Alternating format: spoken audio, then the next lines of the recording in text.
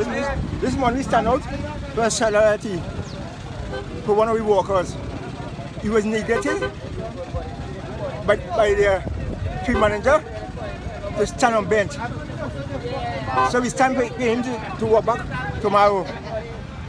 The issue was the last week he talked for the coronavirus that we need protection. And that's why they put it on the bench. So we started morning to the field manager to give back his job. And that is totally wrong. And we just 6,000 dollars. 6,000. Victimize the man. Then the man give the man work. The man get 3 kids and his wife will look after. Now what the man going to do for maintain his family? And through this country, you're next to death already. No choice out again. We workers want taking for you right. With his Guyana thing. The sick right. And then hold them down, then one knock up.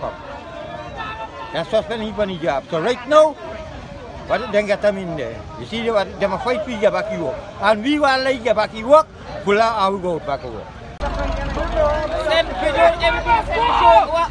The world was going on in here, man. Make $10,000, what really you work for? And you get family, who look after? They might cut the money for the mass. You're up out on it, 7,000, we tell my big strong man like me. What?